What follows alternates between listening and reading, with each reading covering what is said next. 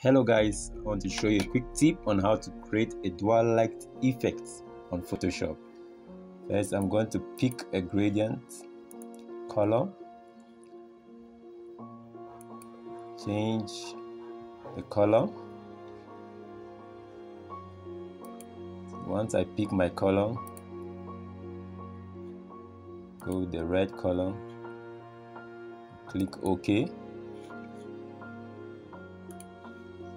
Change my angle, click OK. I'm going to duplicate this layer, click on it, change the angle, change the color, change the color.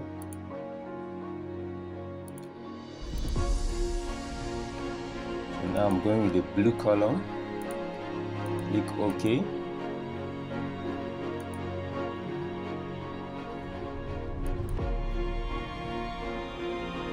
So join both of them together by holding your shift, change the blend mode. You can select any blend mode. So I'm going with color, blend mode. Group the layers and reduce the fill. See that sparkling look is the before and after.